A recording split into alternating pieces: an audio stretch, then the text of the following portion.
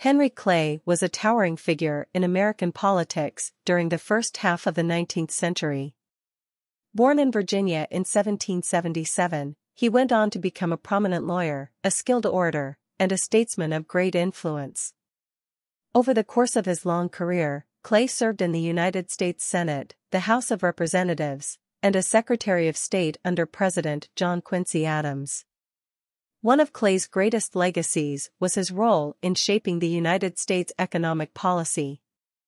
He was a strong advocate for the American system, a set of policies that aimed to promote economic growth and national unity through high tariffs, internal improvements, and a national bank.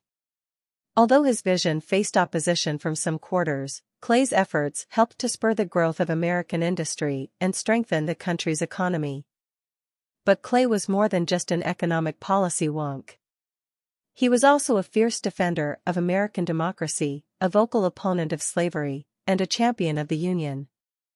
In the decades leading up to the Civil War, Clay worked tirelessly to preserve the fragile peace between the North and the South. Although his efforts ultimately proved unsuccessful, his commitment to national unity and his belief in the power of compromise have left a lasting mark on American politics. In short, Henry Clay was a complex and multifaceted figure, whose impact on American history cannot be overstated.